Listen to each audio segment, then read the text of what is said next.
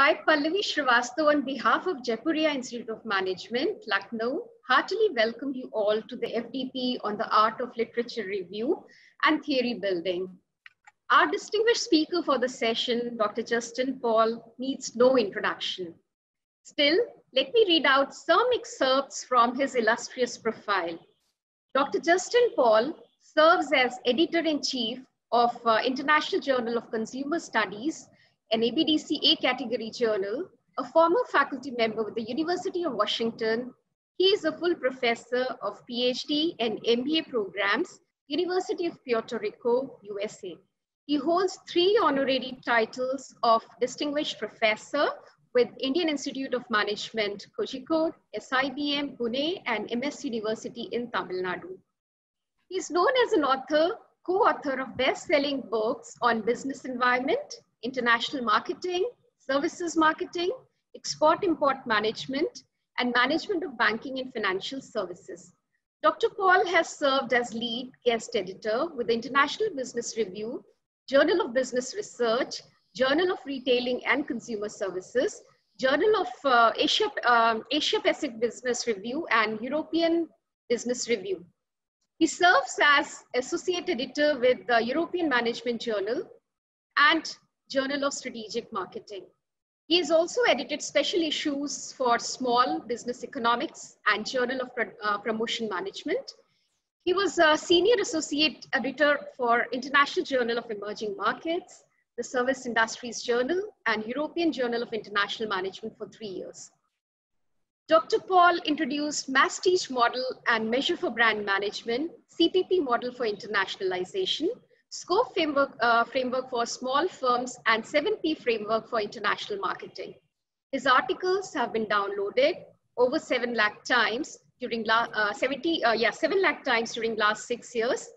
He has published over 75 research papers in SSCI journals and 100 plus in Scopus. Over 40 papers are in A or A-star journals. He has also served as faculty member of Nagoya University, Japan, and IIM. In addition, he has taught full courses at Aarhus University, Denmark, Grenoble École Management, and University of Versailles, France, University Lithuania, Warsaw, Poland, and has conducted research development workshops in countries such as Austria, USA, Spain, Croatia, China, and so on. He has been an invited speaker at several institutions such as University of Chicago, Vienna University of Commerce and Business, Austria, Fudan and UIBE, China, Barcelona and Madrid, and has published 3 best-selling case studies with Ivy and Harvard. He has visited over 60 countries for academic work. Other than this, recently he has been awarded as the New Age Icon Changemakers Award 2020. Dr. Paul, please accept our hearty congratulations for the same. Thank you. Thank you. I'm also happy to inform that we have received participation from far and wide, within and outside India, and I'm sure it is going to be a great learning experience for all. Now, I would like to invite Professor Ankit Mehrotra, Dean Research, to formally welcome our guest and the participants and say a few words. Thank you, Professor Pallavi. It's a really very interesting profile that we have, Professor Paul.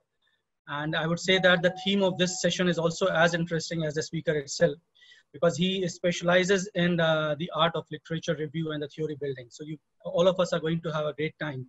Just to introduce the theme, I would just say that this particular session is going to discuss 2 very important sides of the research, that is the literature review and theory building.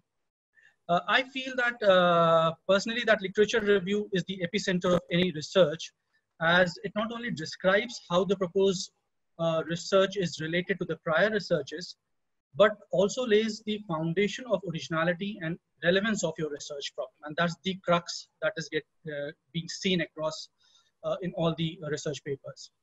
So in a way, it justifies your proposed methodology and demonstrates your preparedness to undertake the research. So it helps you to find out gaps in previous researches and place your own research within the context of the existing literature, making a strong case for why you have taken up this very study which you are undertaking. On the other hand, theory building is an important concept because it provides a framework for analysis and facilitates the efficient development of the field itself, and is it is required also for the practical real world problem as well. But then all these things that I'm saying is easier said than done, and all the people who are part of this can very well understand that the toughest part when it comes to writing any research paper is the literature review itself. You basically grapple with a lot of things because you have to go through 10, 20, 30, 40 different research papers and then try to come out with good enough review to be able to take it forward. So I would say that it's not everybody's cup of tea, but then we are left with no choice with the changing world that we are in now. And research has become a part of, inbuilt part of, an embedded part of academics these days. And I would say that this is where we are very much privileged to have Professor Paul with us, who is veteran in this very field. So on behalf of Jaipur Institute of Management, it is my pleasure to welcome you, Professor Paul, with a Green Certificate, which is a unique initiative of Jaipur Institute of Management. So Amitabh, can we have the Green Certificate being displayed? Professor Paul, this is a unique initiative taken by Jaipuria, where we will be planting a tree in your name in Sundarbans forest in West Bengal. So Amitabh, I'll request you to please display that. Thank you. Okay. So with this, I welcome all the participants and especially Professor Paul to take us through this very session and enlighten us with his experience and rich experience and the insights that you have. So I pass on the session now to Professor Pallavi to take it forward. Thank you so much. Okay. Thank you, Professor Mehrotra. Dear participants, Professor Paul wishes this session to be an interactive one. However, for better audibility, you've been put on mute. In case you wish to ask any question, you may raise your hand or type in the question. You may raise your hand so it will be unmuted, and you can also type in the chat box. The question would reach Professor Paul. So now I request Professor Paul to initiate the discussion. Thank you. Thank you, Dr. Pallavi and Dr. Ankit and other professors of Jaipur Institute of Management for inviting me for this session. Webinar has its own constraints. At the same time, we will try our best to deliver some useful and insightful information. I would prefer real workshops and real seminars and real speeches, because those real speeches and real sessions are more effective than webinars. Subject to our constraint, I will try to deliver my best, because in a real seminar, you can use sample specimen reading material. People can come read and prepare and discuss and interact and do some exercise, and that's more powerful and effective in terms of dissemination of knowledge. However, we all have constraints. We all teach these days online. So I would try to request you to get in touch with me during the session or after the session, in case if some points are not very clear to you, because your level would be different. Participants in this, I see 114 people attending this session today. And participants level, some of them would be having a lot of knowledge in this field, some of them may be beginners. So depending upon your level, so your understanding can be at a different pace or different rhythm.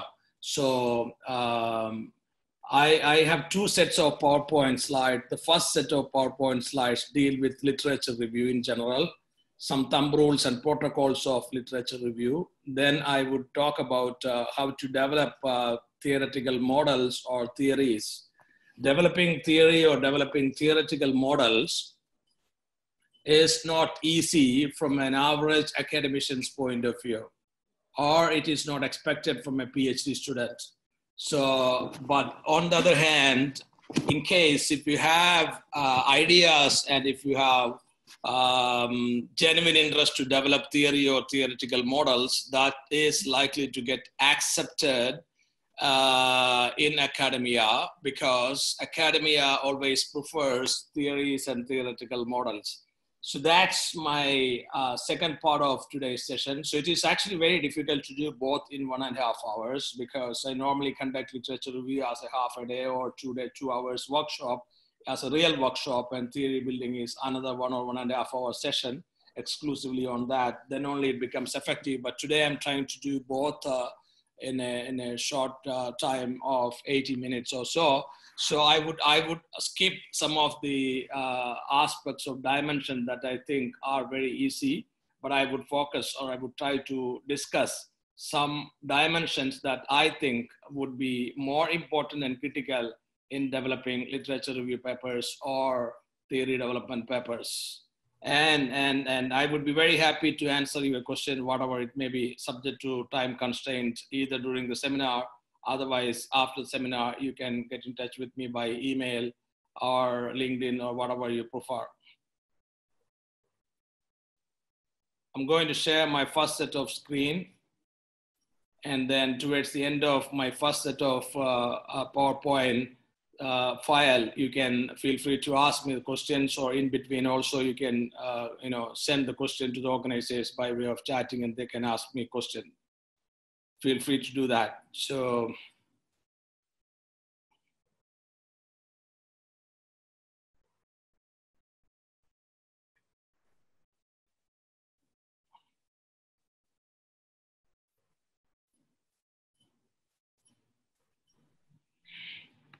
can you see my PowerPoint?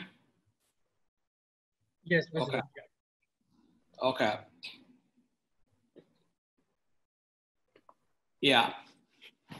First part is out of writing review articles or literature review articles. And theory also can be developed, or theoretical development is also possible based on literature review articles. So that's a specific set of literature review articles that actually lead to theory development or theoretical framework development or theoretical model development. That I will talk towards the end of my first half. Yeah, I have had opportunities to serve as editor of special issue for literature review papers for Journal of Business Research and International Business Review. We received 75 submissions for International Business Review and 130 submissions for Journal of Business Research special issue for literature review papers. This was last year and the beginning of this year. These two special issues I handled, and Journal of Business Research papers are still in the re-review stage and final stage and still going on. And I also edited Asia Pacific Business Review special issue for review articles. Currently, I'm editing a special issue for review articles for International Journal of Consumer Studies, in addition to my role as editor-in-chief of IJCS. And I have also published more than a dozen literature review articles during last 7 or 8 years. And the very basic and fundamental question that I would like to present to you today is, why review articles? Because traditionally everyone does empirical research, some kind of econometric analysis, or some kind of data analysis using structural equation modeling or SPSS or AMOS and so on.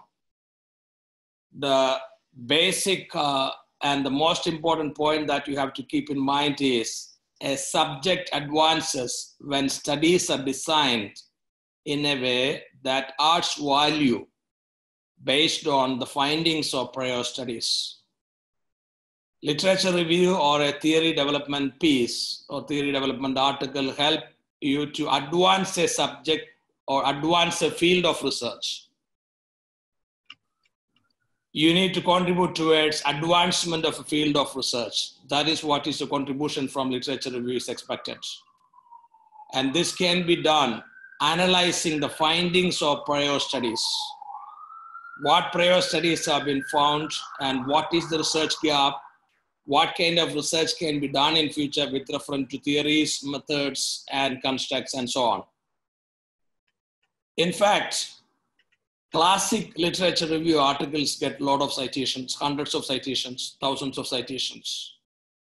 For example, International Journal of Management Review, IJMR, has a very high impact factor just because it is a journal dedicated only for literature review. There is no other secret of success behind the high impact factor of International Journal of Management Reviews. This is a journal from British Academy of Management that publishes only literature review, IJMR. Journal of Economic Literature in Economics, they publish mainly literature reviews.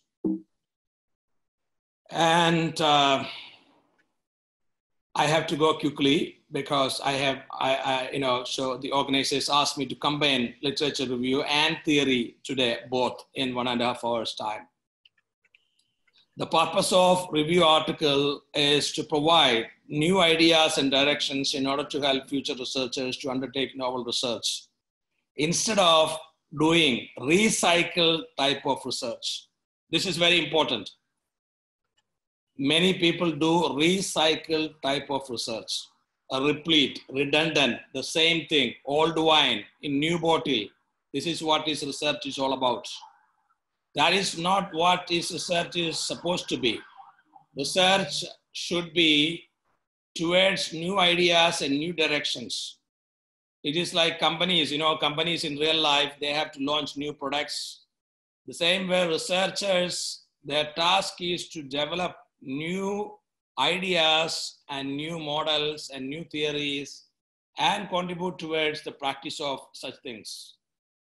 The purpose of a review article is to provide new ideas. Review article should lead to provide new ideas. If a review article doesn't provide new ideas, it is going to be useless. Topic selection, yeah. So here, I would suggest if you want to develop a literature review article, select a topic where there is no recent review article published in recent years. If there is another literature review article published on the same topic, please do not select that topic. Look at this on Google Scholar before you decide what topic to be reviewed. Before you decide to write a review article, make sure that there are no recent reviews on the same topic. It's very important. Otherwise, many times journals will reject your paper just because there is another review article, a very recent review article on the same topic. I tell you an example. In International Journal of Consumer Studies, we received 3 review articles on social media influencer marketing in the same month. Last month, we received 3 literature review articles on influencer marketing, social media influencer marketing. A journal cannot publish three review articles on the same topic, not only a journal. If there is a review article on the same topic, journals are not supposed to publish the same thing again and again. Even if it is published in another journal, journal editors and reviewers are supposed to look at whether there is same thing available recently in any other journal, because these days everything is online, so you can easily figure it out. And editors and reviewers do not want to consider reviews on the same topic when there is another comprehensive review is available. Yeah, some example. There are several review articles on social entrepreneurship. There are 6 recent reviews. So there is no scope. Service recovery, there are reviews. International franchising, there is a classic review. Such topic should be avoided. Method or methodology of developing a classic literature review article. When you develop a literature review article, you have to keep in mind journal selection criteria. This is very important and critical. If you do not have any journal selection criteria, your article is likely to be rejected, either by the editor or by reviewers. Sometimes paper goes to reviewers, those who are not very competent, because many competent reviewers decline the invitation to review because they are selfish. In case if that happens, you are lucky. Otherwise, if it goes to competent reviewers and competent editors, those who have time, sometimes editors don't have enough time, because editor job, even though editors have a lot of power and discretion, it takes a lot of time. So editors are always busy. So editors sometimes don't have enough time to read everything. So they rely upon reviewers many times. So journal selection criteria is very important. For example, Web of Science or SSCI, many people carry out literature review only on the basis of articles published in journals which are listed on Web of Science, or it is the same thing, it is also called as SSCI. So SSCI listed journals. So in that case, you do not take any article from any journal which is not on Web of Science. That's a really good criteria. Web of Science is a really good criteria to carry out a literature review, because you don't have to you don't have to lower level your standard. If a journal does not have impact factor, you don't source article from those journals. Because if a journal does not have impact factor, that means that journal is not of minimum required quality. And sometimes some reviewers, some researchers have carried out, like I have written a review article with my former PhD students. In that we used the journal selection criteria. We selected articles from journals which has minimum impact factor 1. That means we ignored all the journals which does not have impact factor 1 when we sourced the articles. That was our inclusion exclusion criteria. Or in other words, I can say journal selection criteria. I have also come across some researchers using criteria UKABS 2 and above. And there are also some classic review articles published just based on articles from journals which are ranked as UKABS 3 and above. That means only premier journals, because to get a UKABS 3 level ranking, journal has to be a premier journal. So in that case, if you do that UKABS 3 and above, you might face a problem if you submit, in case if you don't get an acceptance of your paper in a UKABS 3 and above journal, and if you submit to UKABS 2 or 1 level journal, they might say that your article is only based on UKABS 3 and above, so you should submit or you should publish only in 3 and above journal. That can be a handicap. That can be a challenge in case if your article does not have required quality to be published in UKABS 3 and above. So, but in case if you get a minimum number of articles from UKABS 3 and above level journals, it is okay to do that way. So, but if you don't get minimum number of articles to be referred or to be included in your reference list from UKABS 3 and above, you can you can lower down or you can come down to some criteria like ABS 2 and above. So you need to have some criteria. And a research paper I received from Sydney, Australia as an editor was based on ABDC A and A star. So they did not include articles from journals which are ranked as B or C in ABDC. They only included A and A star in ABDC. That was also criteria. And we also come across some review articles, those who take all articles from journals which are on Scopus. Scopus journals means much more journals. For example, if Web of Science journal, if Web of Science or SSCI journals in business, for example, if you say journals in business and economics listed on Web of Science, maybe 500, but Scopus means Web of Science plus lot of local journals, which means Scopus in business, Scopus has more than 2,000 journals in Scopus in business, which include journals of all IIMs in India, which includes journals like Global Business Review, which include journals like Vision, journals like, at least 20 Indian journals are on Scopus, but none of them are on SSCI, because none of those 20 Scopus journals from India, they do not have an impact factor. Okay, so that's why I said Scopus is like an ocean. Web of Science is like a lake. So a lake gets extended like an ocean, so that is Scopus. So selecting articles from all Scopus journal is a challenge, and I would discourage you to do that. If you want to develop a theory or if you want to develop a literature review, just focus on Web of Science journals. Don't take anything beyond Web of Science. This is my advice or this is my suggestion, because you will have tough time and you will end up spending a lot of time to search all articles from Scopus. Just stick to Web of Science, that's enough.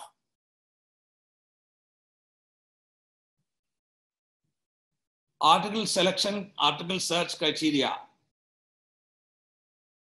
Yeah, so in addition to the journal selection criteria, you need to also have article selection criteria.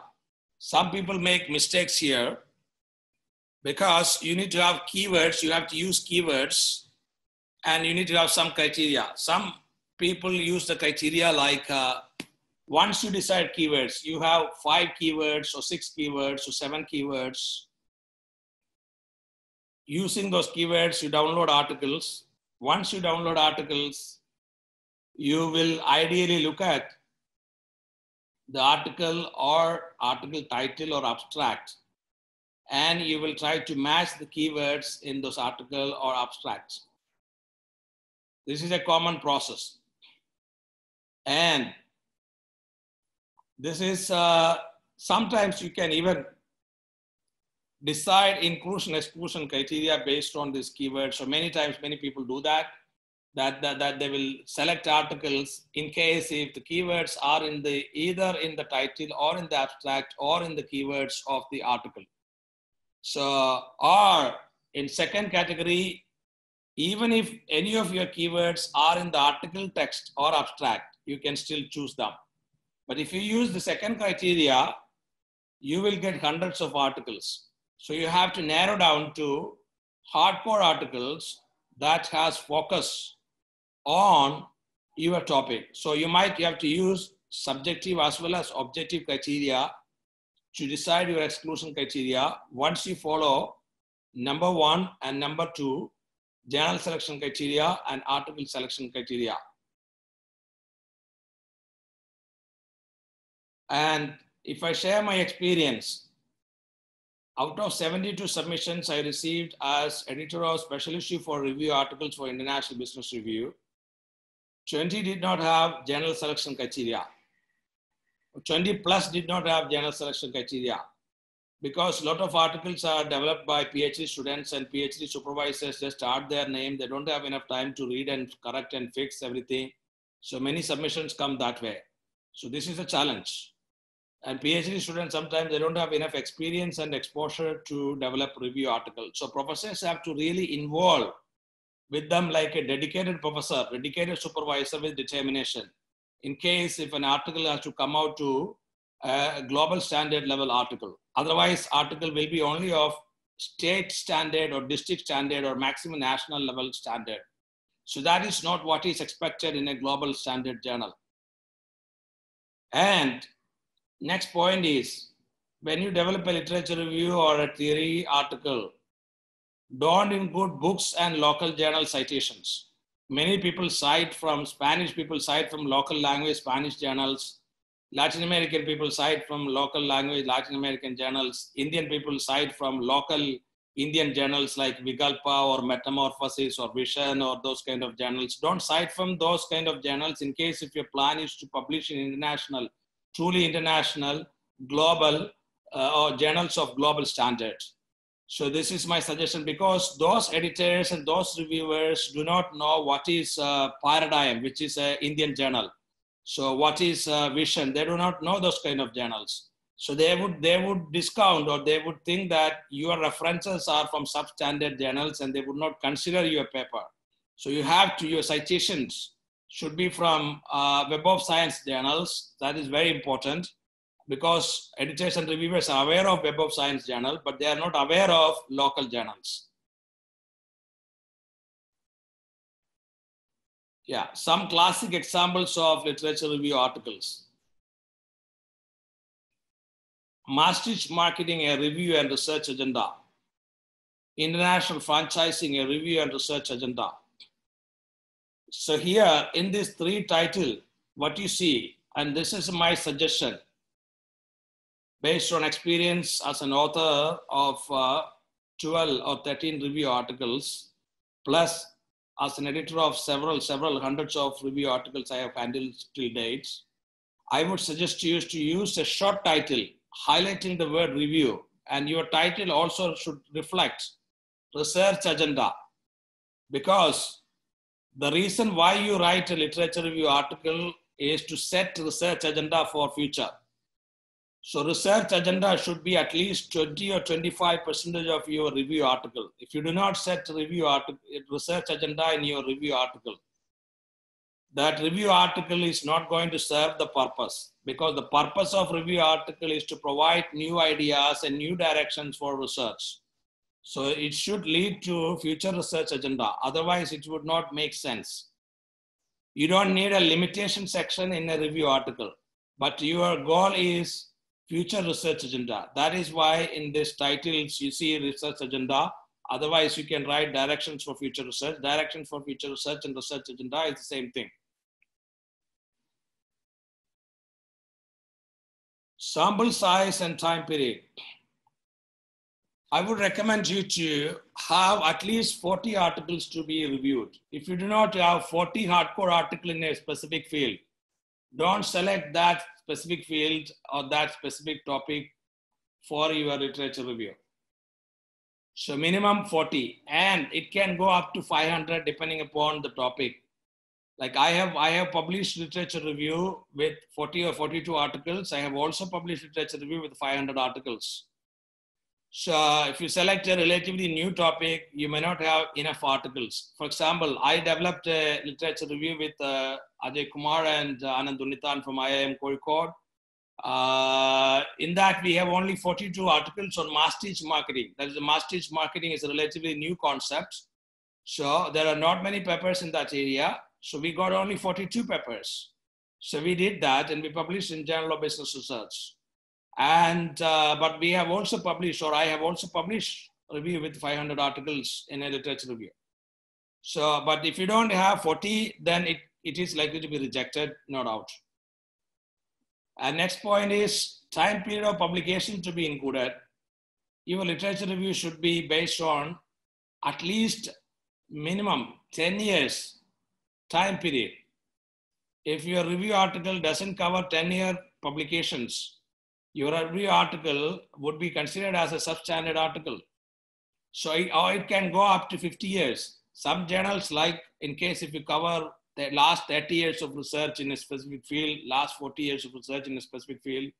So my advice is, if you select last 25 years or last 40 years of research in a specific field, select only premier journals. If you increase the number of years of your review period, then you can source article only from premier journal. But if you select only last 10 years, you can have all Web of Science journals. But in case if you have 50 years, perhaps you can have a strict journal selection criteria like UK, BS3 and above and so on. Otherwise, in case if it is just 10 years or just 20 years, you can have all Web of Science journals. Focus on findings of prior studies. This is important. Yeah.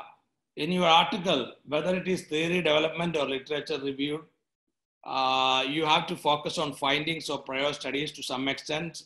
You can develop a table, if possible, using the findings, commonality, common findings, and critically look at it. Ideally, a table needs to be created to highlight studies with similar or same findings. You can call it as pooling the findings or pooling the studies.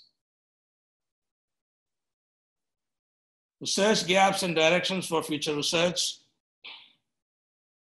Yeah, so here you can think about providing directions for future research using a framework like TMCC, ADO, or TCCM frameworks. TMCC stands for Theory, Method, Constructs, and Characteristics. ADO stands for Antecedents, Decisions, and Outcome. TCCM stands for Theory, Construct, Context, and Methodology. So you can use one of these framework, or you can develop another framework to provide directions for future research. As I said, at least 20% of weightage in your paper should be for directions for future research. What theories can be used, what methods can be used, what constructs can be used, and what industry context studies can be conducted. Such kind of idea should be given in a review paper. Otherwise, your review paper would not be considered as a classic review article.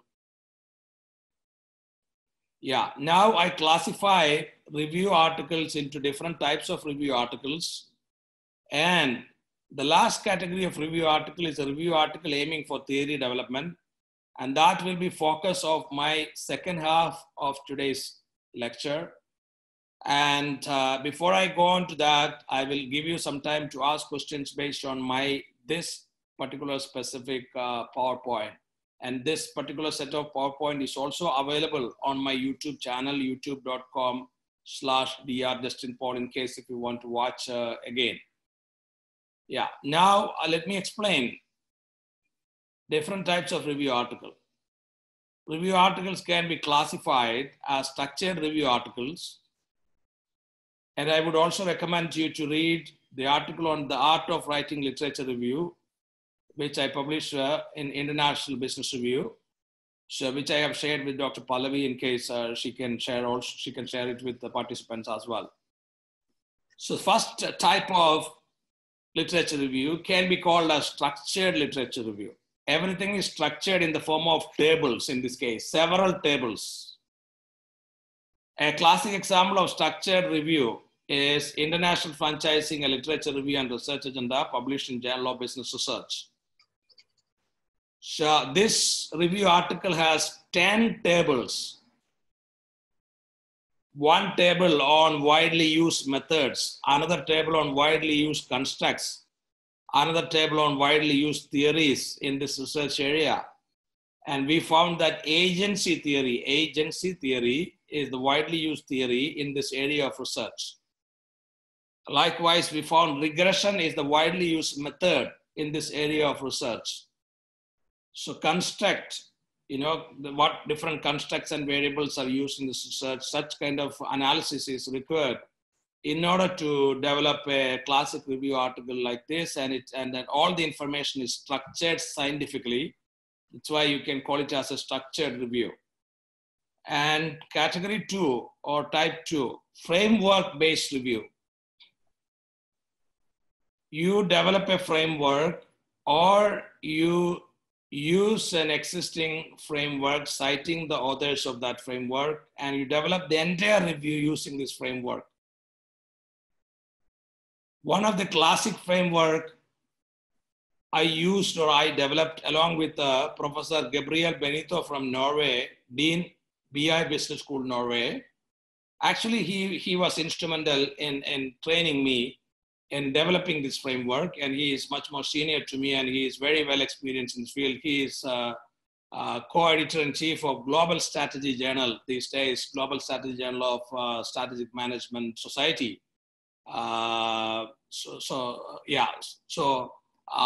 This article we developed and we use ADO framework. ADO stands for Antecedents, Decisions, and Outcome. The entire article is developed using ADO framework from paragraph 1 to the end of paragraph. And this is a review article on outward foreign direct investment from emerging country. And this article is one of the most downloaded article, and it has 7,000 downloads just from ResearchGates, and it has 83 citations within 1.5 years. Within 1.5 years, 83 citations is a big thing.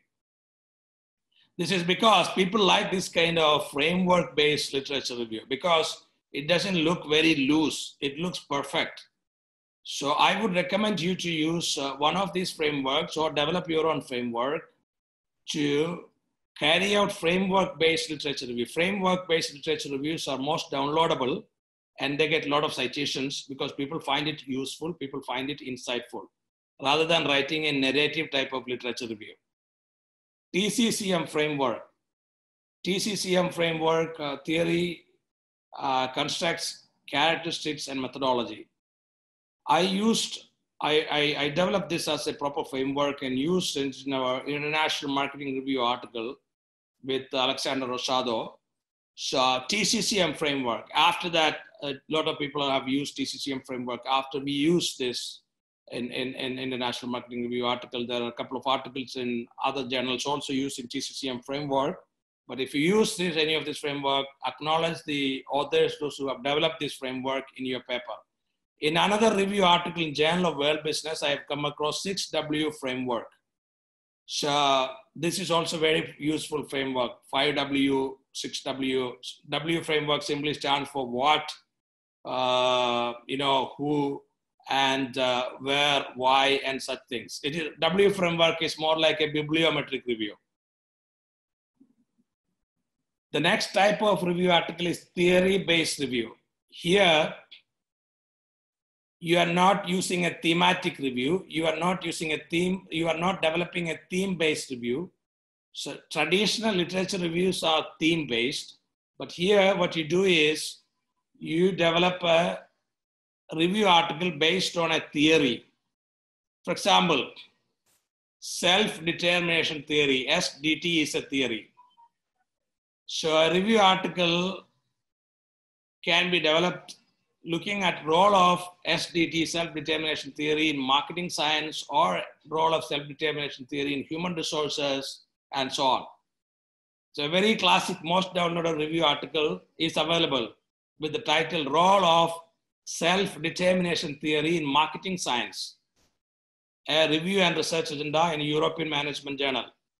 Likewise, there are some review articles available on institutional theory in international business, theory of planned behavior in entrepreneurship, agency theory in franchising. Such theory-based reviews are also worth doing. SLR narrative type. Narrative reviews are also available. For example, Coop and Gassman has a narrative SLR in Journal of Management. So narrative type means few tables. And this is more like a plain vanilla descriptive write-up, like a literature review chapter in PhD thesis. So, yeah. Bibliometric reviews type 5. Type 5 review, bibliometric review. There are free softwares like Viewer to carry out bibliometric review. So, but sometimes, many times what I find is that authors, when they carry out bibliometric review, so it doesn't, such papers, it looks nice with some figures and tables, but it doesn't actually generate much insightful information when you carry out bibliometric review. Some bibliometric papers come out to be well, but some of them do not come out to be well. So a classic review paper, bibliometric review, what I have come across is about open innovation published in Journal of Product Innovation Management. Randhwa et al. Are the authors. So that is a classic bibliometric review. But many times bibliometric reviews are getting rejected from journals because it just generates some automatic output from the software, and some of those software of Viewer are not really classic because some of those table that is generated by software is not really useful. For example, country of the authors, university of the authors, those kind of information is not very useful in my view. So this is a different type of literature review. I personally do not do bibliometric reviews because in my opinion, bibliometric reviews less useful and less insightful compared to other type of reviews. Because it does not include analysis of widely used methods, analysis of constructs, analysis of country or industry context. This is the limitation of bibliometric review. Meta-analytical review is another type of review. Meta-analysis. A classic meta-analysis article is published in Journal of Academy of Marketing Science, which I would recommend. It is by Nolan Mathers, The Effectiveness of Celebrity Endorsement, a meta-analysis. And meta softwares are also available like Stata, Metaphor, and so on, can be also used to carry out this. And type 7, this is the type of article that I'm going to talk about in my second half of my session, today's session. Yeah, so this can be called as review with theoretical model, or review with theoretical model, or review aiming for theory development, or in other words, you can say review with testable propositions. And there are two journals. One is Academy of Management Review. Second one is Academy of Marketing Science Review, AMS Review and AMR. They publish only this type of articles. Sure, because they are positioned as theory development journals, AMS Review and AMR.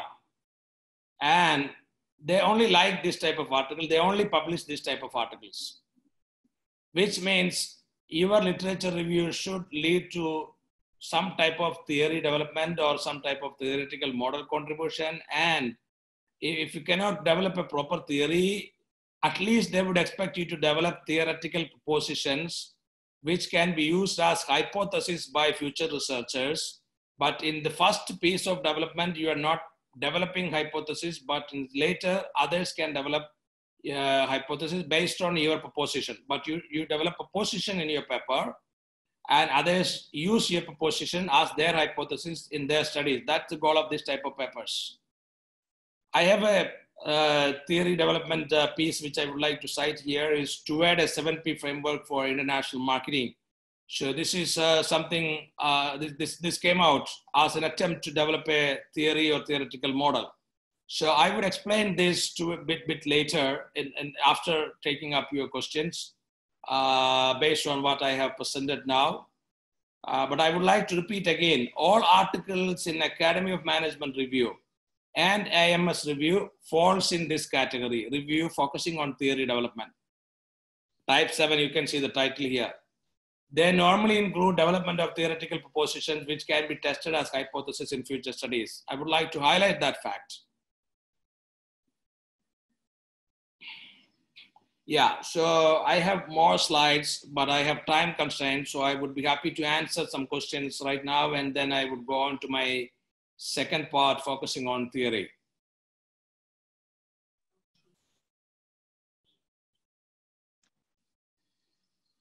There's a question from Ms. Sonal Lahuja. She asked that how can I find journals which publish specifically literature review articles in finance? Yeah, I do not do research in finance, but I know that some finance journals publish literature review. I can't name those finance journals because it's not a subject that I deal with. Okay, and there's another question. Dr. Sushma Vishnani has raised her hand, so I would request her to ask the question. Yeah. Thank you, Professor Pallavi. Good evening, Professor Paul. Wonderful and quite an insightful presentation. On your, my question is on the last type 7 that you shared with us for the literature review, wherein you mentioned that it is something which can come up with some prepositions or something new hypothesis, and then the upcoming researcher can use that literature review article and test those hypotheses. Am I correct in understanding that? Yeah, I mean, you are not developing hypothesis in that paper, in that type of paper. You are only developing propositions or theoretical model or a proper theory, because it's not easy to develop a full-fledged theory in a single paper. Normally, most of the theory development papers are based on 2 or 3 papers. In one paper, the proponents of the theory, they develop a theoretical model or a framework, and then some others contribute towards theory development in their own papers. Normally, a theory is fully developed that way, but in some papers I've come across, the first author itself or the main author itself contributed towards theory development in paper 1 itself. But most of the theories are developed over the years, because in paper 1, an attempt to develop a theory is done with propositions or with theoretical models, but later others carry out the same field of research and contribute towards theory development. So, I mean, that's what I was just trying to, take a guidance or clue from you. So if we, start as a base from this kind of a literature review article, how do we take forward if we actually want to extend it further in our own paper? So in case if it is possible, given the time constraint, so given the type 7 kind of literature review article, and if I want to develop it further for my article somewhere, for a new article, so some kind of direction if in case that's possible for you to give. That's what I'm saying. The entire 30 or 40 minutes I have for the second half is going to talk about this theory development. Just wait. All right. Thank you. Thank you. Okay, the next question is from Simarjeet Singh. I would request the person to ask the question and unmute. First of all, unmute. Hello. Hello. Hello. Hello. Yeah, you're audible, so you can ask the Okay. question. Okay. Sir, can the combination of bibliometric and systematic reviews will be useful? I have seen many articles in Journal of Cleaner Production. In recent year, they use the combination of bibliometric and systematic reviews. Yes, bibliometric is also a kind of systematic review. So, but so if you just do bibliometric review based on, I mean, if your paper is only having bibliometric information from VOSViewer or Bibliometrica software, so your article is not much insightful. So you can also include some additional aspects in your bibliometric review. Part of so like what you said is correct. The idea is correct. You can include some extra tables about what methods are used, what theories are used, what constructs are used. Such things are not there in the software. So, because VOSViewer is not created with such information. So otherwise we can create a new software. I'm looking for some software programmer to create a software for developing classic scientific literature review. I'm not a software engineer, so I don't know how to develop software. So in case, if you know, we can develop a joint software, because VOSViewer is a handicap software. They don't cover real insightful information. So that's why people are doing some information from VOSViewer, plus they do manual work and then they combine and they develop a hybrid. Those kind of reviews can be called as hybrid reviews. Yeah, thank you, sir. Okay, the next question is from Mr. Shiromani Gupta. He has been working in social media as a social media influencer.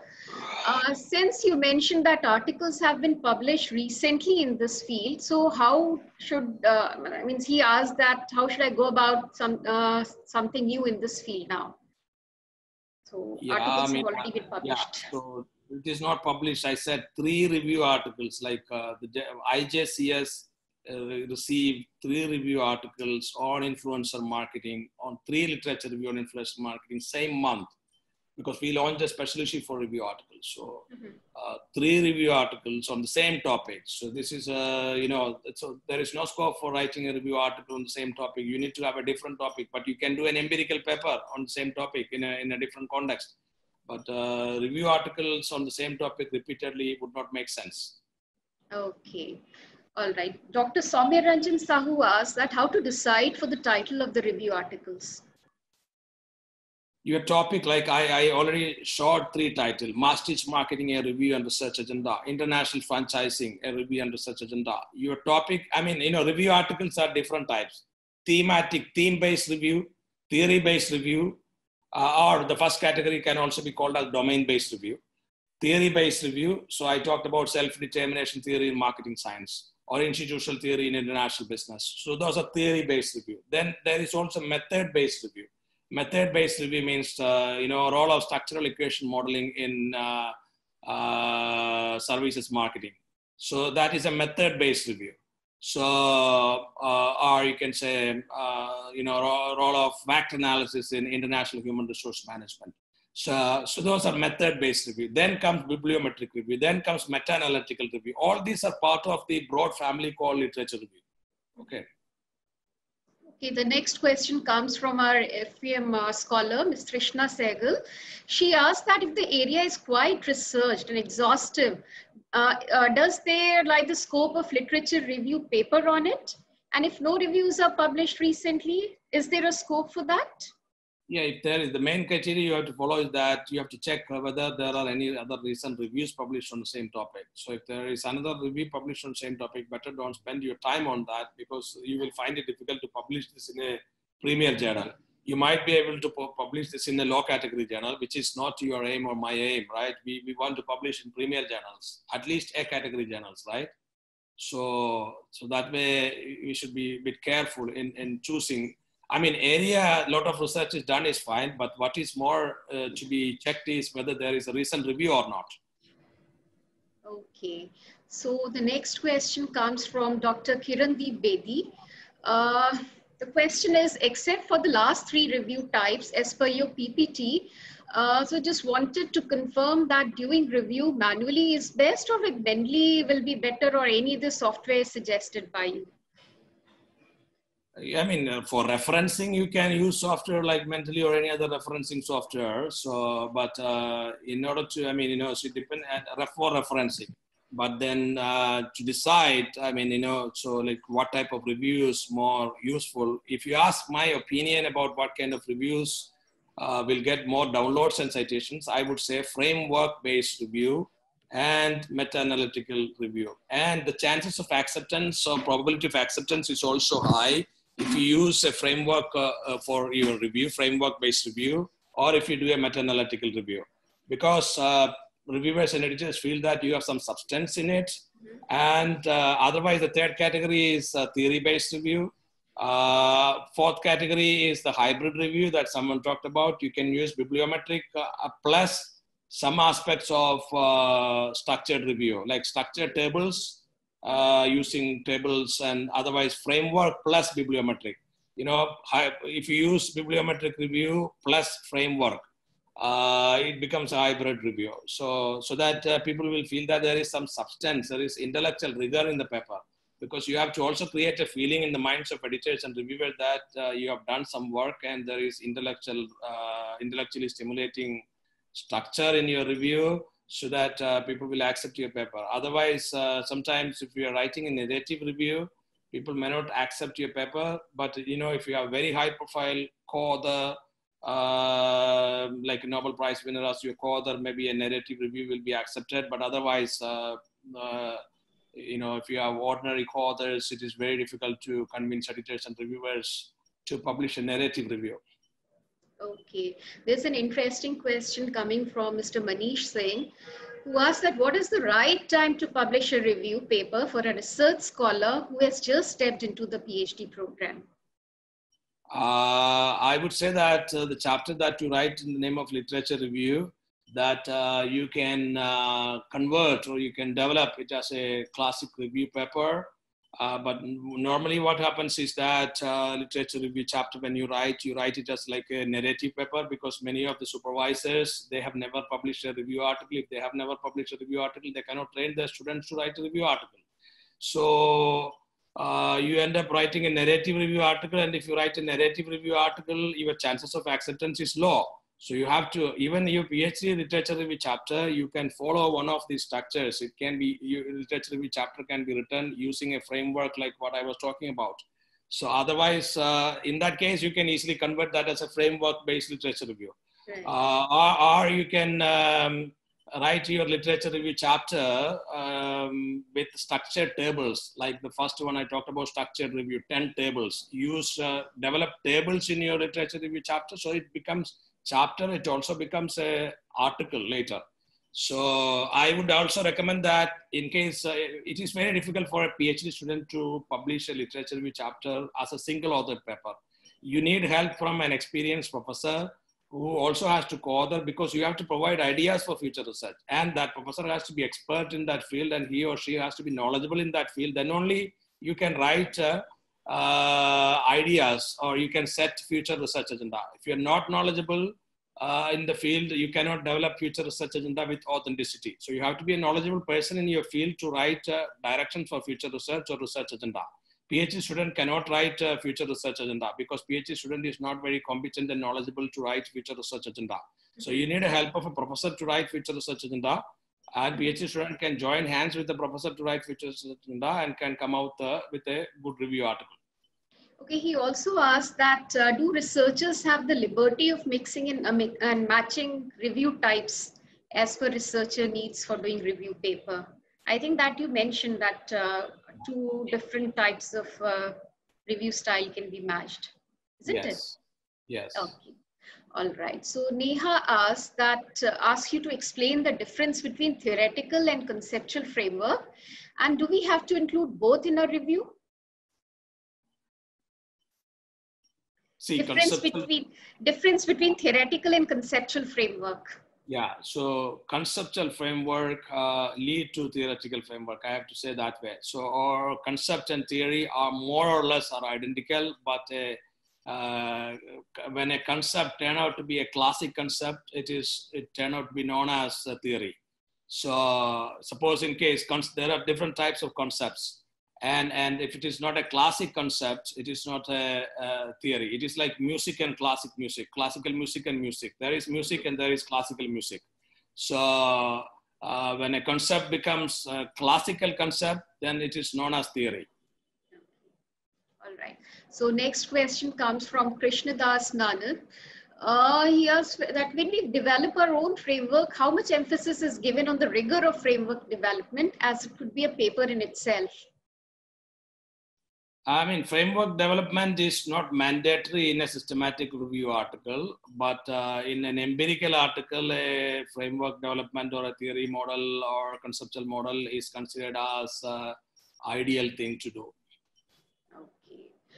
But in a literature review, again, depending upon the review article, like type 7, you must develop. Suppose if your goal is to develop, contribute to a theory development, you must develop a framework or theory or propositions and such things in type 7 articles. Okay.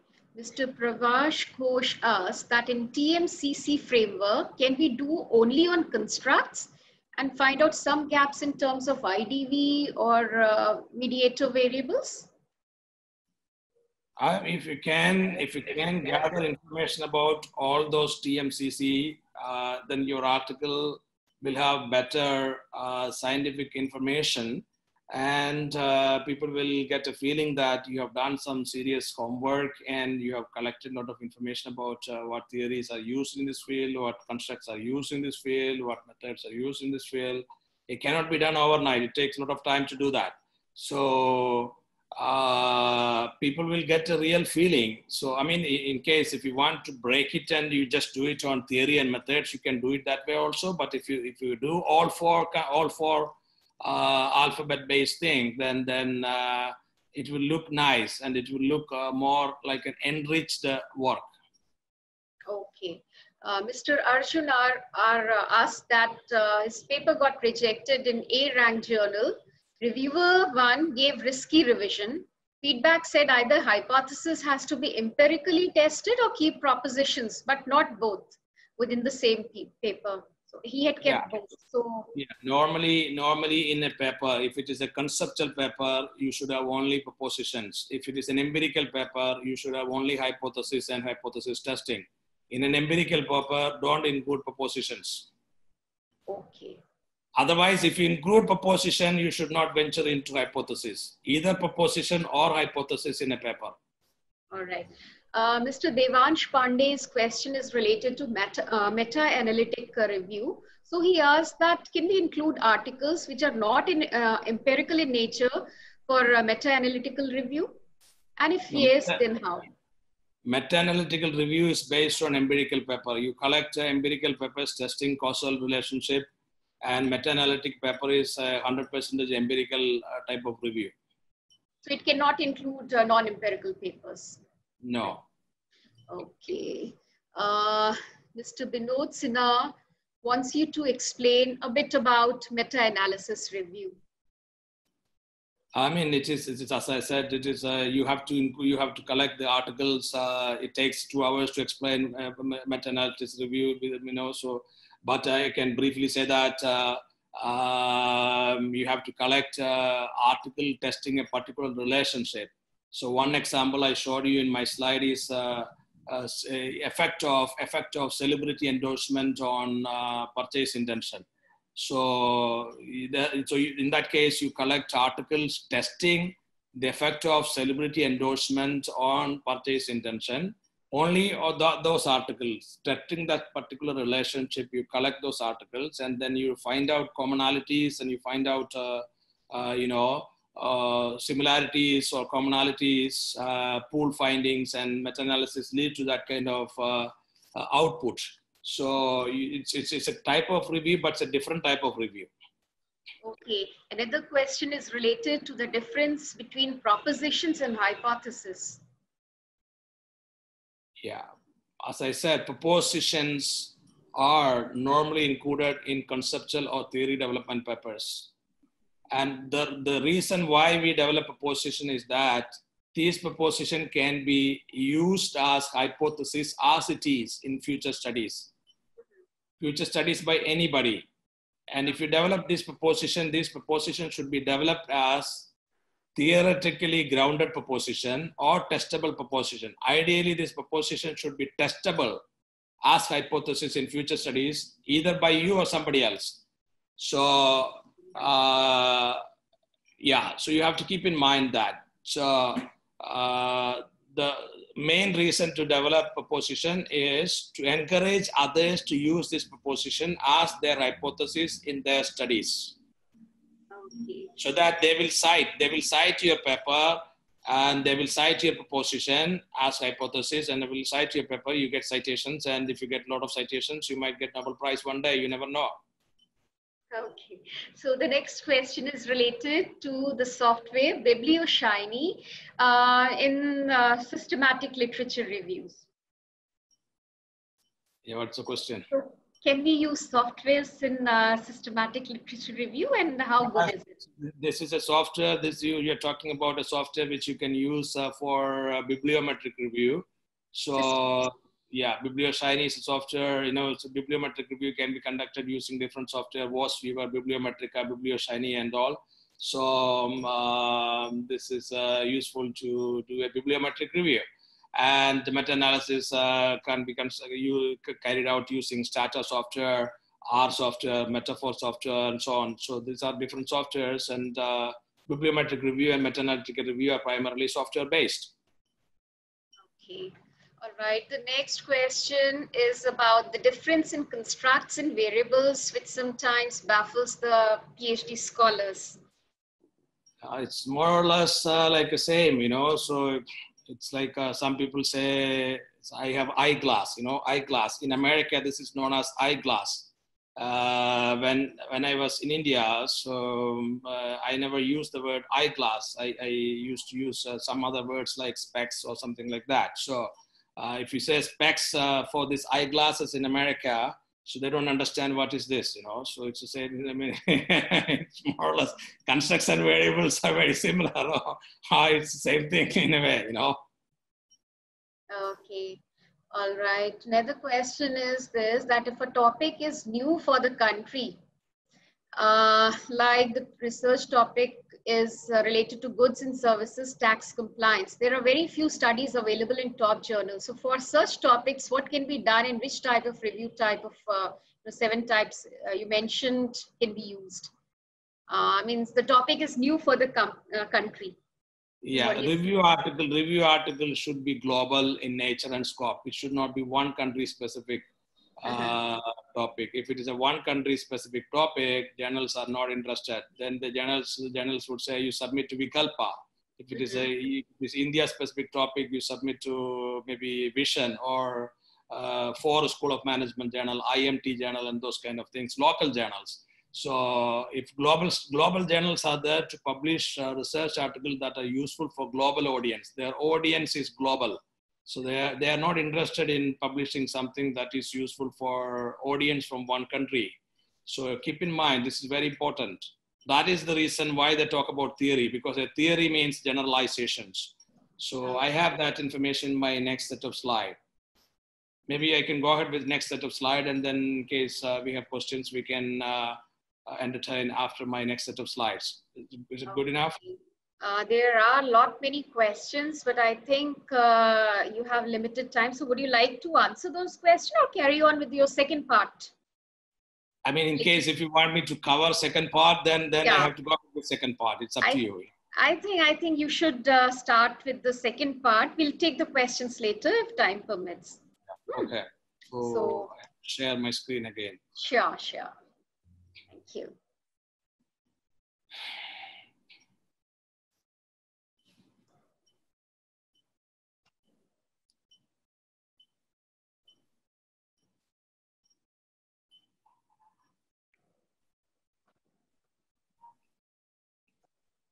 Okay.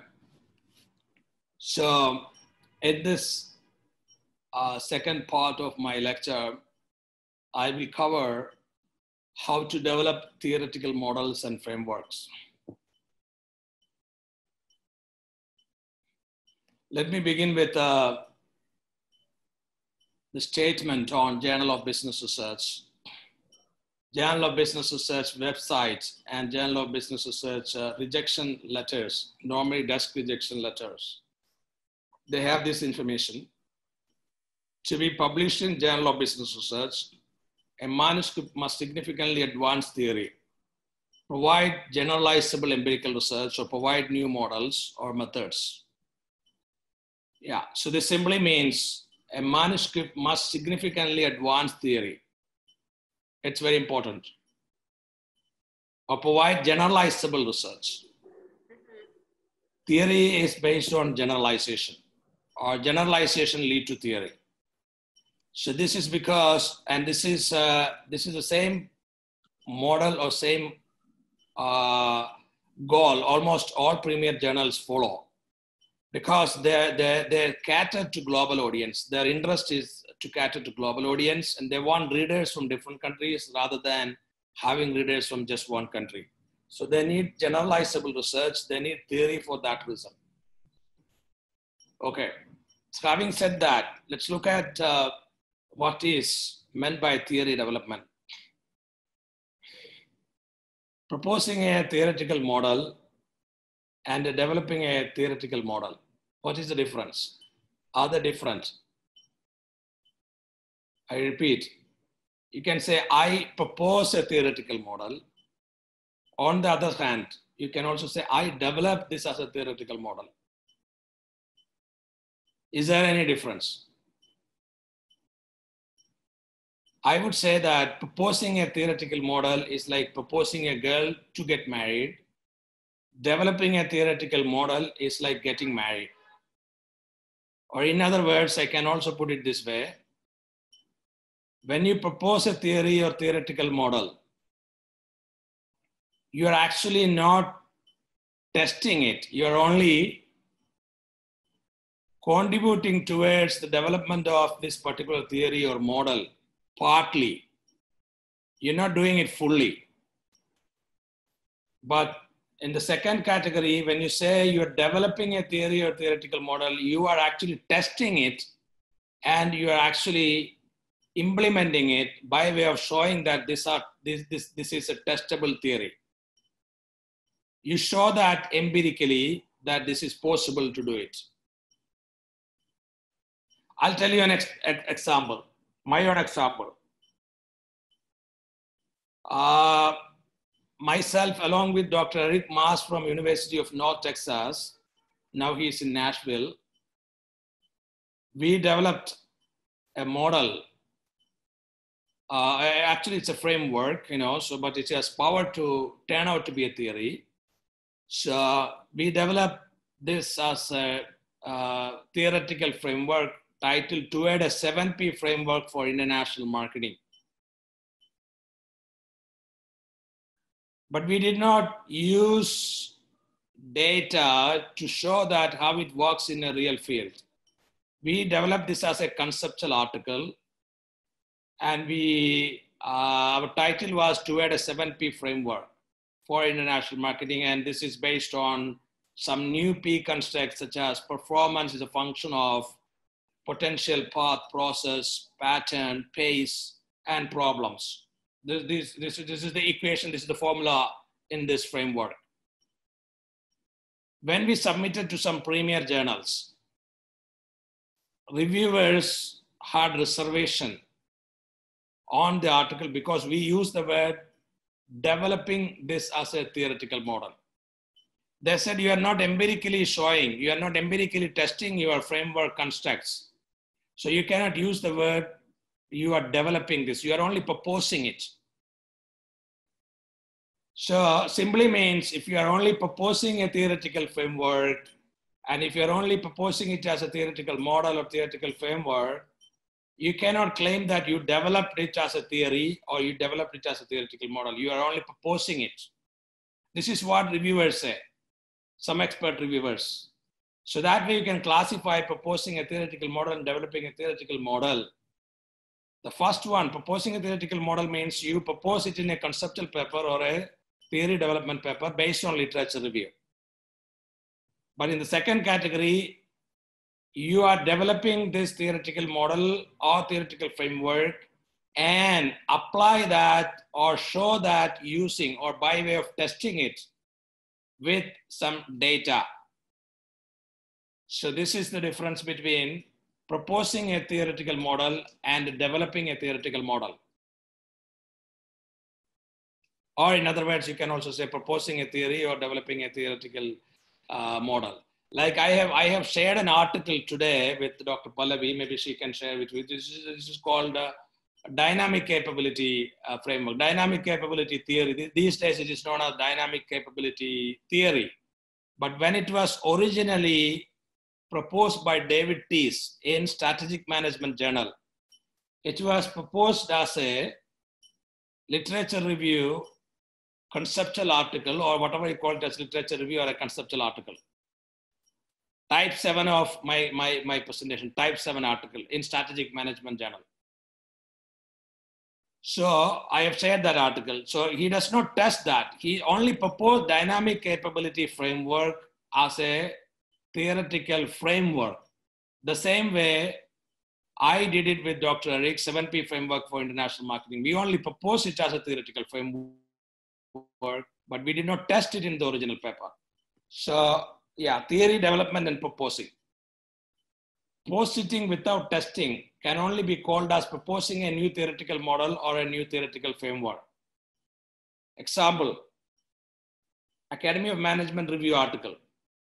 None of those articles test newly developed theoretical model or newly developed theoretical framework. So they only propose AMS review article. Both this AMR and AMS review, they publish only conceptual papers, which means you don't have to test the theoretical model, theoretical framework to publish in this AMR or AMS review. No empirical analysis is required to develop this theoretical model or theoretical framework in this journal. These are two journals exclusively publishing conceptual review articles. So next point is, if you post it or go ahead with testing the theoretical model you proposed, then it can be called that you develop that theory or theoretical model. Yeah. For example, you develop some new theoretical model, and in the same paper, you also show that how this theoretical model can be tested using some empirical analysis. In that case, you can call it as you develop this as a theory or theoretical model in the same paper. In that case, it is called as theory development. Otherwise, it is only called as theory proposal. Another example I tell you, springboard theory.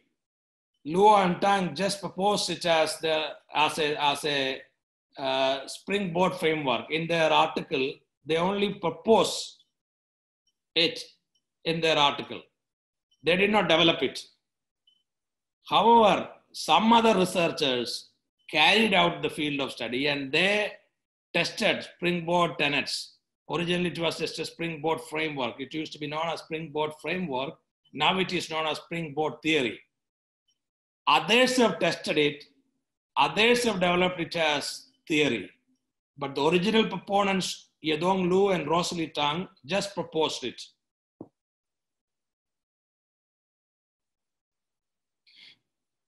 Now I talk about theoretical propositions in detail. In the articles aiming for theory development, it is good to include some propositions based on the pool findings of prior studies or based on examples. These propositions should be ideally testable as hypotheses by others in their research. I already talked about this. Classic theories. And if you are interested in developing classic theories, I would recommend you to read some of these theory proposal or theory development pieces. First one is Theory of Planned Behavior by Atchison. It's a widely used theory. A lot of people use this. Thousands of studies on this. 2, agency theory.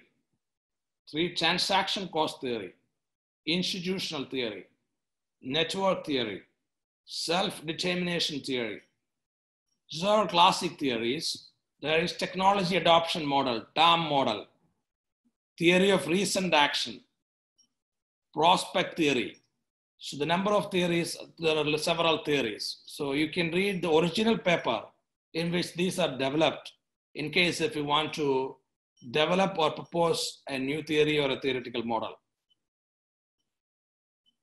Yeah.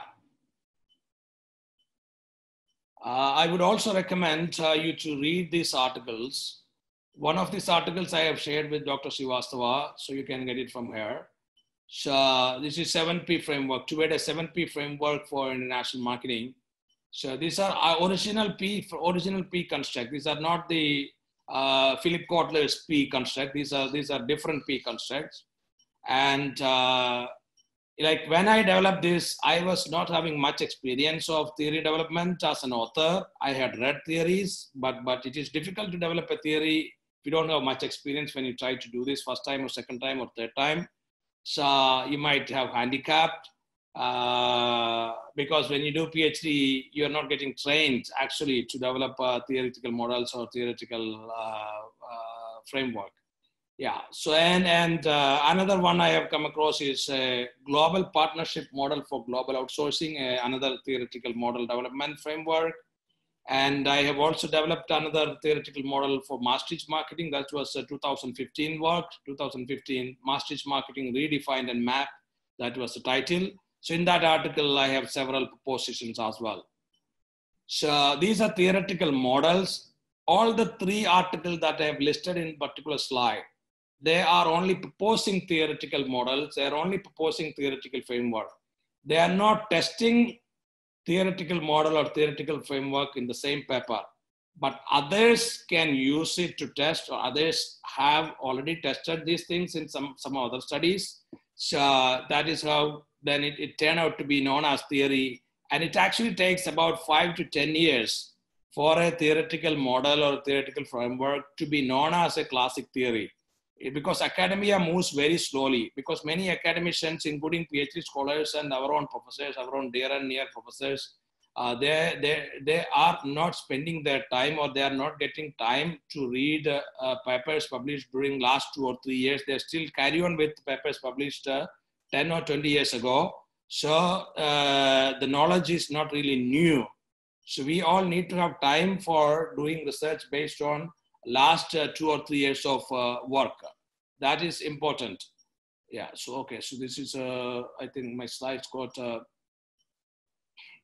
disconnected. So yeah, something happened. I think I clicked by mistake. So I have to open this again, okay.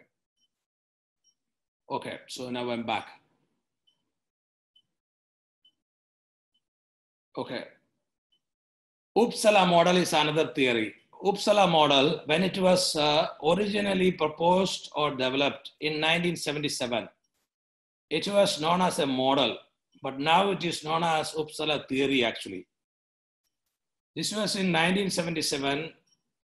Swedish economists developed this based on the information, based on the data from 3 Swedish companies' internationalization process. And those proponents, Johansson and Wahlén, show that there is a generalized theoretical pattern based on the study of 3 Swedish companies' internationalization. They analyzed the internationalization process of 3 Swedish companies. They tried to examine whether there is any generalized theoretical pattern. And they found that all the firms gradually internationalized. All the firms gradually internationalized. That was their main finding. They were not very quick to internationalize. They were slow to internationalize gradually. And they also found that they internationalized to market with less psychic distance. And then they developed this as a generalizable model, and it was called as Uppsala model because these proponents are from Uppsala University, but this model or this theory is also known as gradual internationalization model or internationalization process theory. It's based on 3 Swedish companies. Yeah, this is another model which I developed with one of my colleagues, Dr. Rosarito Sanchez, and we named this as CPP model. And see, this maybe after 5 or 10 years, this will be called as CPP theory when many people use this in their research studies. CPP model was published 1.5 years ago, last year, 2019. And CPP stands for Conservative, Predictable, and Pacemaker Firms and Markets. This one was developed based on the generalized insight derived using data from information technology companies from Puerto Rico. So this one was because this one is not a pure conceptual paper. I believe I have shared this paper also with Dr. Srivastava. So this one is developed in a very, very similar structure of Uppsala model. I talked about Uppsala model. We followed Uppsala model structure and we developed CPP model aligned with Uppsala model structure. We used information technology companies. We looked at how they internationalized. We looked at whether they are generating revenue from global market, substantial revenue from global market or local market, and so on. And we also classified the markets into 3 types of market. Conservative market means local market, one country. They ignore global market opportunities. They only generate revenue, substantial revenue from one country. Predictable market means regionally integrated markets or markets without legal restrictions. Pacemaker market means truly global markets. And we classified companies using this and we developed this as a generalizable model. But this has potential to be known as theory in 5 or 10 years of time. Maastricht model for brand management. This is one of my main contribution. So originally I read an article in Harvard Business Review. And in 2015, 2014, 2013, I started thinking about how to develop a theory based on this, how to develop a model based on this. And my first article was published in 2015. At that time, 2013 and 2014, I was an ordinary researcher and I did not have much idea about how to develop a theory or theoretical model. So, but I managed to publish first article in Marketing Intelligence and Planning, and I had developed some propositions and those kind of things. And then 2019, I published this with the title Maastricht Model and Measure for Brand Management. This article has a lot of downloads and citations these days. And original article was developed based on the story of Louis Vuitton in foreign market like Japan. I used to live in Japan, so this was based on Louis Vuitton story in Japan. The first 2015 article. 2019 article is having some data. It is not purely conceptual model, so it is a database conceptual model. So likewise, 2018, I developed another article titled Toward a Maastricht Theory for Marketing. So now there is Maastricht model for marketing, Maastricht theory for marketing. So this is the Maastricht theory or Maastricht model has turned out to be a new theory now. And Journal of Business Research has a special issue on Maastricht marketing or Maastricht theory applications. Call for papers are on Journal of Business Research website now, and submissions are in April, May, and June. So in case if you're interested in this area, you have an opportunity to submit a paper to the special issue of Journal of Business Research in this area. So yeah, so original paper 2015, I just proposed this, and 2018, this got developed as a theory. So and tested also in 2018 and 2019. And Pankaj Gamawat cage framework. This is another theoretical framework which I would like to talk about it. Pankaj Gamawat developed a cage framework, cultural, administrative, geographic, and economic framework. And this was developed as a framework. And now it has a calculation, it has a quantitative analysis possible. But originally when he developed this framework, this was developed as a classic conceptual article in Harvard Business Review. He was a Harvard Business School professor. Original article of cage framework came out in Harvard Business Review. And underlying notion of this cage framework is distance between countries. And they classify 4 types of distance. And cage framework, some people refer it as cage theory, but it is actually not yet developed as a proper theory, but it is still known as a framework. Yeah, so since we need to have some time for questions and answers, I would try to wind up after 1 or 2 slides. Technology adoption model, TAM. This is another theoretical model. TAM, many people use TAM in information technology research. Many people use TAM in research dealing with technology in all fields. It need not be information technology, mobile technology, and so many research papers with this TAM model. It has become a popular theoretical lens in several papers. These days, some people call it as theory, but it remains as a model, technology adoption model. So, yeah, whether this TAM can be called as theory or not is a debatable question, but it is a theoretical lens. No doubt it is a classic theoretical lens. Springboard theory stories. Actually, the business management field still does not have enough classic theories. Many people use the same theory and apply the tenets of same theory repeatedly. So that is why any new theory that is being developed is likely to get good downloads and good citations. For example, I tell you the story of Springboard framework. Springboard framework, which is known as Springboard theory these days, it was developed as a framework in an editorial article. Some editors developed this as a framework. But since this subject area business management does not have enough required number of theories, people started to use this and people developed it as a theory later. So, but originally it was an editorial article. It was not a refereed peer-reviewed article. Yeah, ideally, when you develop a theory or when you propose a theory, it should show causal relationship between 2 or more constructs or variable. It should ideally show relationship between 2 or more variables, dependent variable, independent variables, and such kind of. That way, people can test this relationship, or at least determinants. It should show determinant relationship. If your theory or model does not show determinant relationship, people cannot test it. Yeah. And another thing which you have to keep in mind is, it may not be perfect to develop a theory in just 1 article, but it is possible to do it in 2 or 3 articles. A theory evolves.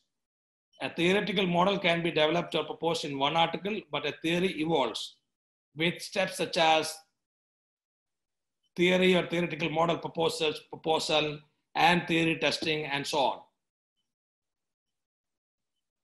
Dynamic capability theory, resource-based view, prospect theory, contingency theory, etc. are classic theories these days available for research. Yeah, so this is what I have today, subject to time constraint, and my email is profjust@gmail.com. And I would like to thank you very much. And, you can follow me on facebook.com/drjustinpaul or youtube.com/drjustinpaul in case if you want to get updates, and I do post updates, and I would be happy to answer your questions.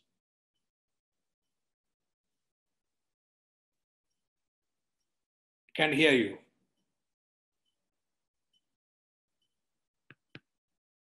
You're not audible. On mute. So yeah, now it's okay. So one pertinent question has come up from a scholar, that while choosing a criteria for a literature review, that is, we have to choose articles only from Web of Science or ABDC or whatever. So how do we make sure that we do not leave out any article? Yeah, so you need to do 2 steps. First, I would say that you look at premier journals in your field, and you search articles on the journal website using the keywords. Okay. First, you have to do is that 10 premier journals in your field, and select or source article from those premier journals, and then look at how many articles you got it. Then you search on Web of Science, and then source articles from Web of Science. And in case if you already get a lot of articles from 10 premier journals, you can do a review with those premier journals also. But the problem is that in case if your review does not turn out to be a high quality, those premier journals will reject your article. And in that case, you will have a problem to publish that review in a tier 2 journal. So that is the reason I suggested Web of Science. So Web of Science is one source where you can search on Web of Science using your keywords and download all articles using Web of Science.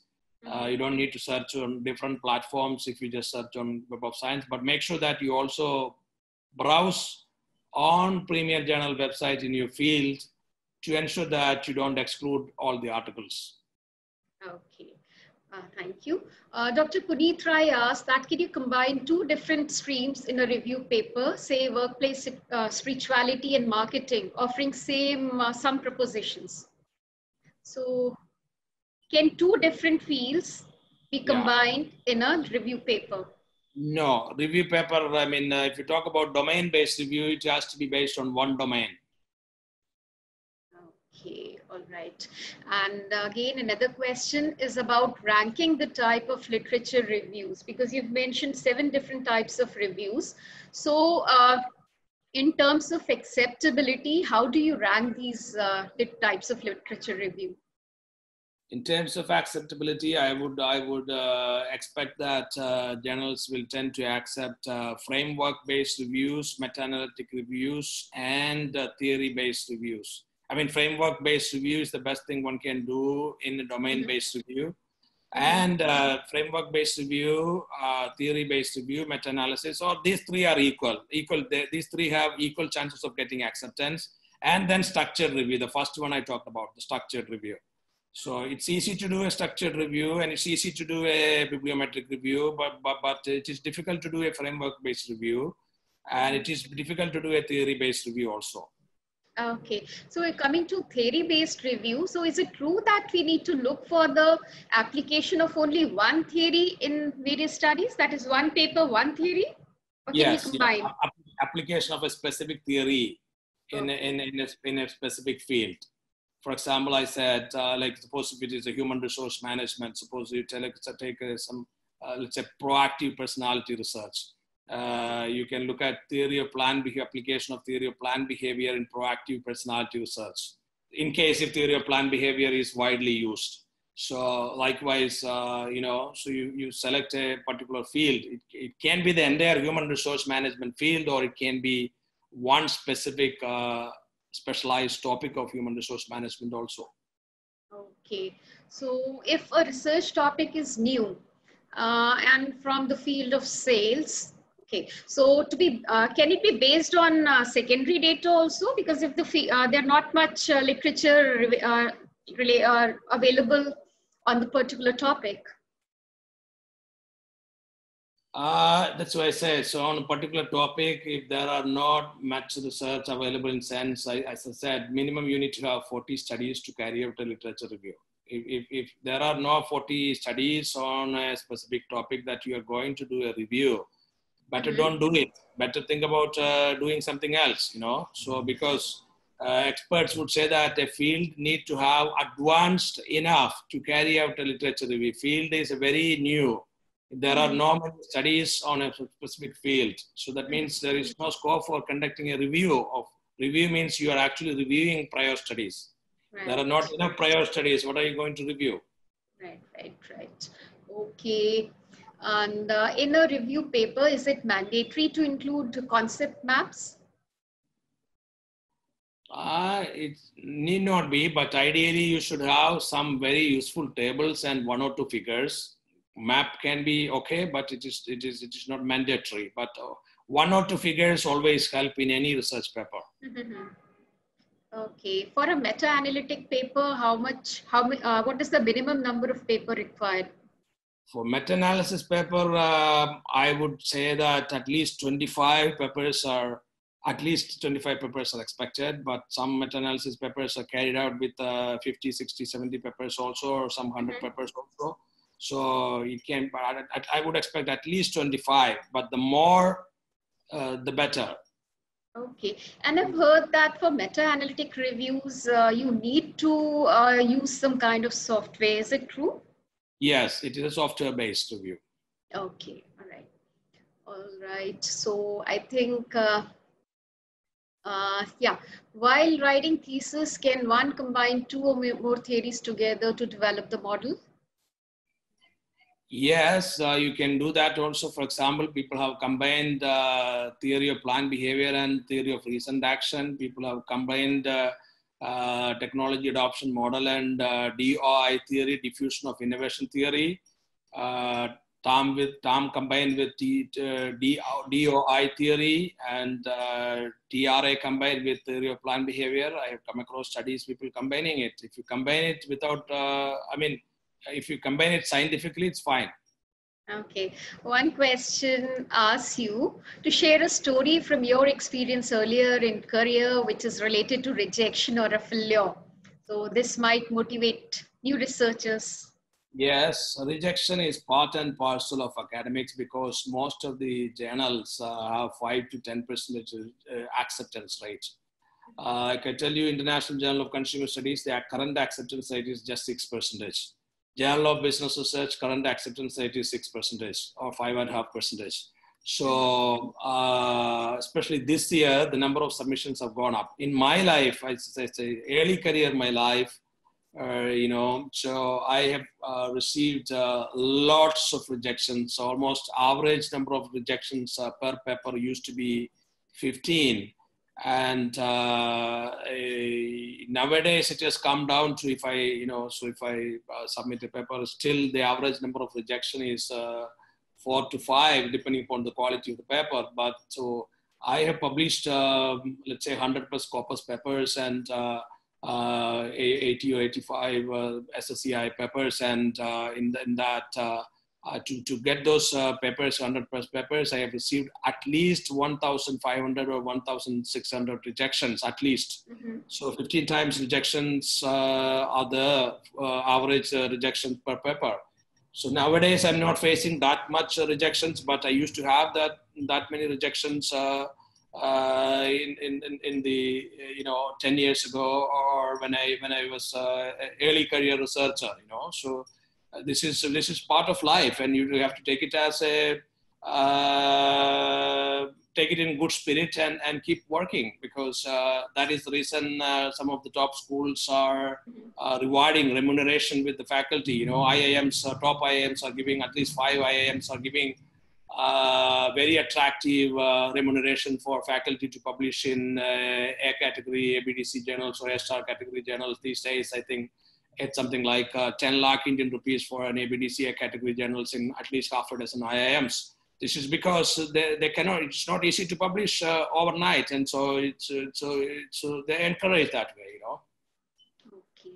We still have a lot, many questions, but I think we are exceeding our time.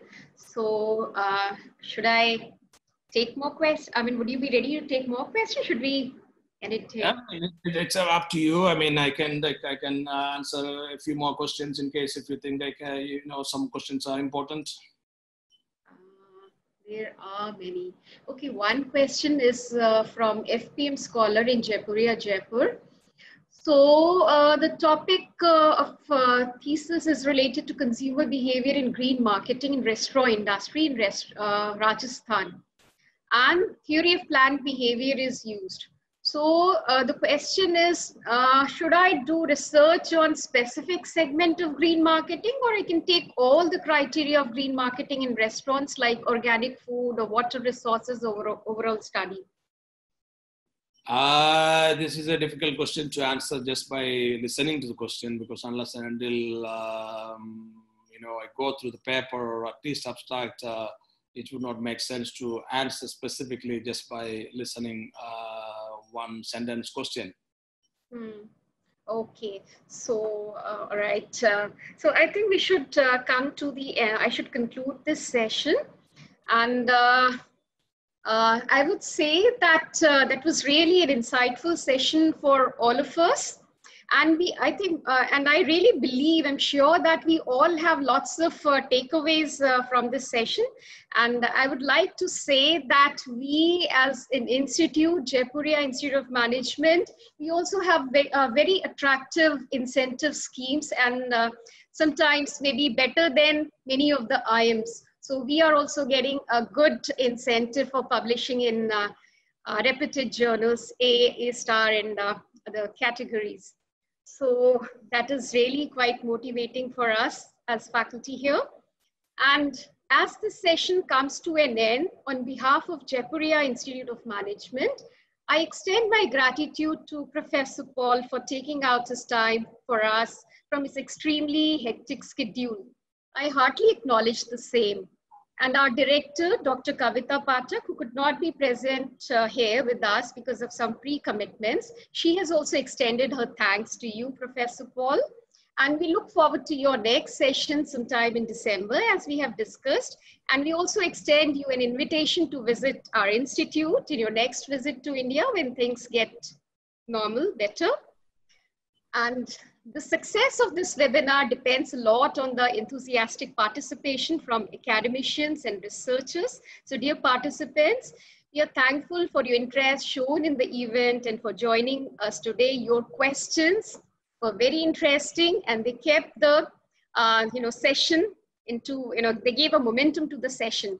And heartfelt thanks and gratitude to our director, Dr. Kavita Pathak, and Dean Research, Dr. Ankit Mehrotra, for their unflinching support in organizing this session. And it is motivating to see the presence of Mr. Prasoon Tripathi, VP HR at Jaipuria Group. I thank him for his motivating presence. Thank you, dear colleagues and FPM scholars from our campus and sister campuses, for your gracious presence in the session. Last but not the least, the IT and backend support extended by Mr. Amitabh Ghosh, Manager IT, and Ms. Herline Kaur, Research Officer, is much appreciated. Thank you all once again. For those interested in finance and qualitative studies, we have an upcoming webinar on Monday, the 28th of September. If you're interested, you can ping me. Details would be sent. And with that, I thank Professor Paul and everyone once again, and I take your permission to sign off now. Bye-bye, take care, and stay safe. So I would like to end this meeting now. Thank you so much for being here.